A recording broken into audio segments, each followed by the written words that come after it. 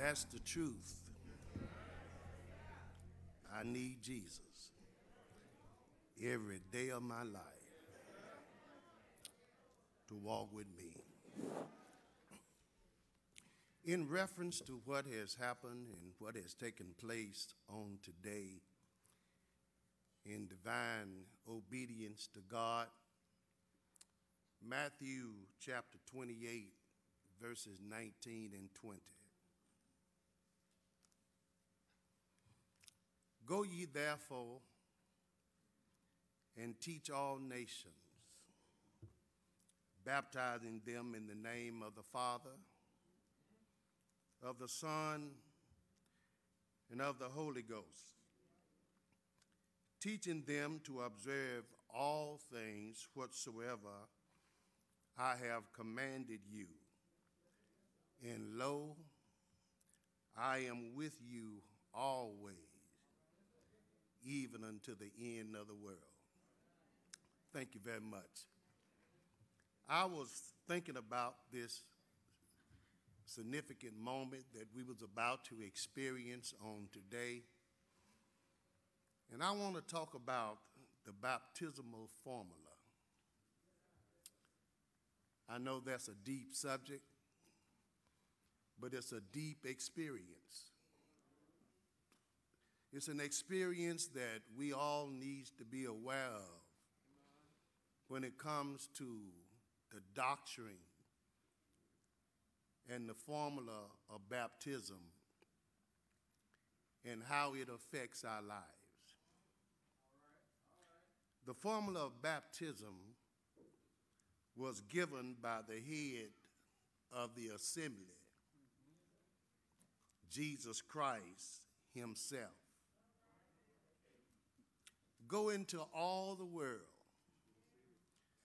preaching the gospel, baptizing them in the name of the Father and of the Son and of the Holy Ghost. Let me share with you that regardless of what anybody might say to you, there is no contradiction between baptism in the name of the Father and of the Son and of the Holy Ghost, and baptism in the name of Jesus, which you would find in the book of Acts. We have access to the Father by the Son through the agency of the Holy Spirit. Any one person who denies any one person in the Godhead does not have access to the Father. Listen, the Father chose us. The Son redeemed us. And the Holy Ghost quickens us. All the fullness of the Godhead dwells in Jesus Christ. When we accept Jesus as our personal Savior and allow the Holy Spirit to become resident boss of our lives, the Holy Ghost quickens us. I'll be back there in just a moment. And when the Holy Ghost quickens us, we become revived, just like the spring rain quickens the earth. Our dead souls are restored to life. The Bible says, therefore, if any man be in Christ, he's a new creature. Behold, old things are passed away,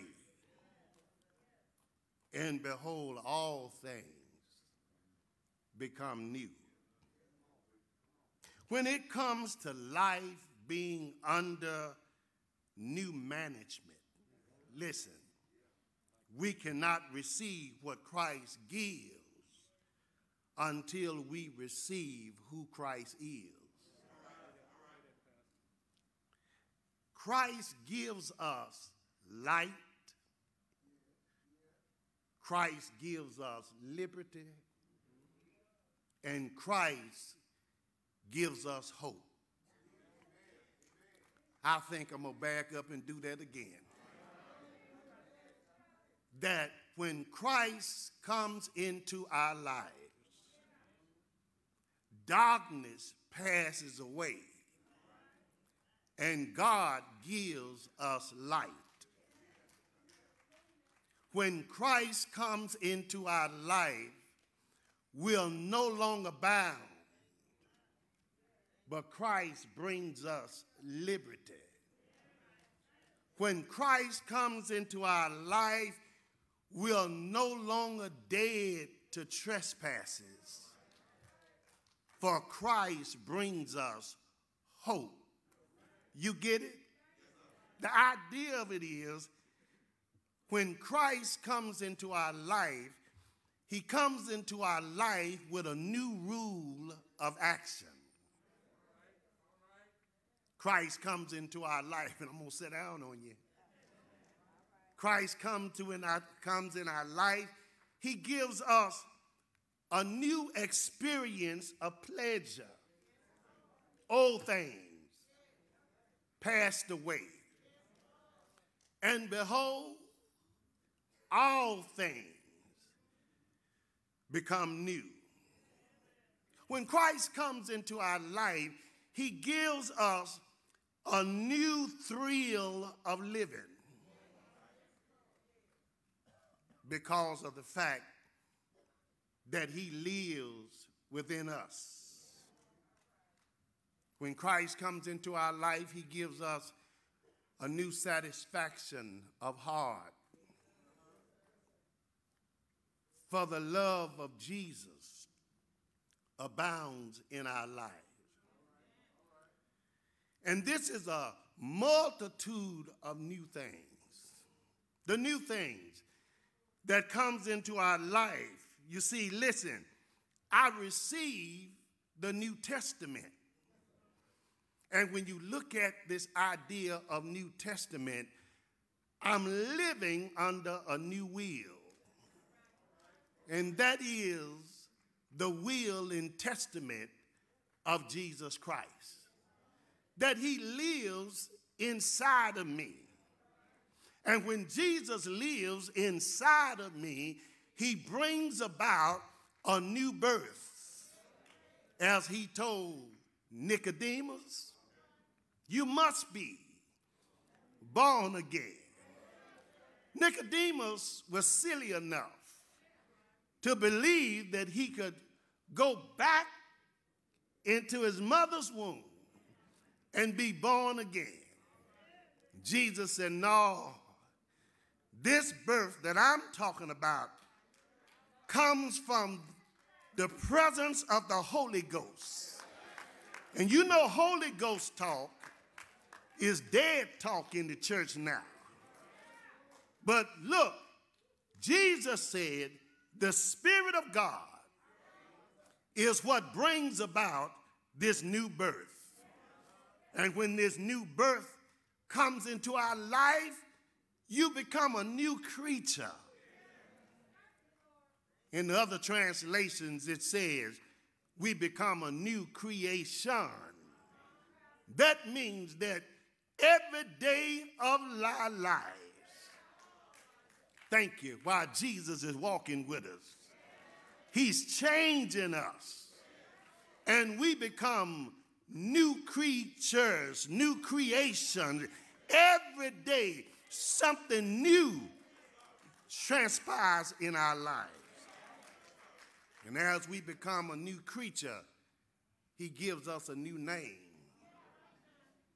I'm a child of God. And when he gives us a new name, he gives us a new song. And that new song is in our heart. For those of you who think my statement doesn't have any credibility, Psalms 40:3 says that he has put a new song in my mouth. Anybody singing praises to God? He puts a new song in my mouth, even praise unto our God. That's the new song. That the praise I give, that God is good, and he's good all the time. New song that God will make a way out of no way.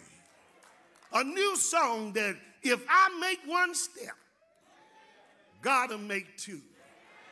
A new song in our mouth, in our heart, that God is all I need. We have this song to sing, and this song that we sing is a song that comes from our heart. And when we talk about the song that comes from our heart, it's the song that comes from our mind. Our mind is our heart. And that song that we sing in our minds is that I got a mind to live for Jesus all my days. There was a song written on my way out by R.H. MacDonald. And R.H. MacDonald said, I'll sing it everywhere I go. I'll tell it the world that I know. The joy of salvation that makes my soul glow. For I've been born again. I'm a brand new man. Can you sing that song in your heart today? I've been born again. And let me tell you some good news about being born again. Being born again qualifies you for a brand new land. I got a new home up in Zion. I got a place prepared for me because I've been born again. I got a new walk and a new talk because I've been born again. I got a new stride in my step because I've been born again. Don't talk like I used to talk because I've been born again. I don't act like I used to act because I've been born again. I don't let stuff bother me like it used to bother me because I've been born again. I don't let the weight of the world ride me down because I've been born again. Somebody ought to tell your neighbor, I've been born again. And if you know that you know that you know you've been born again, you ought to be on your feet, waving your hand, clapping your hand, telling your neighbor, one thing I know, been born again.